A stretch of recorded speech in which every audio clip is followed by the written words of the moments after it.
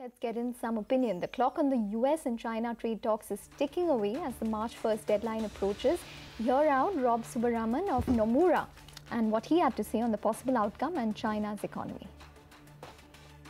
I think with all the flurry of activity you've seen, and it has been positive vibes, I think that's the most likely outcome. And the market is, I think, pretty much priced for the outcome of come March 1, there'll be an extension. President Trump and Xi will have a meeting. I think the big issue, though, Martin, is kind of what happens after that. I think the big positive potential for markets is if the US actually starts to reduce existing tariffs.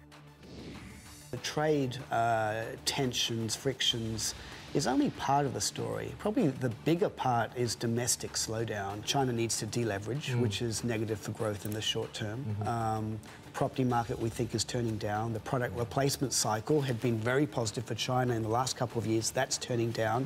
So there's a lot of synchronous negative demand shocks hitting China.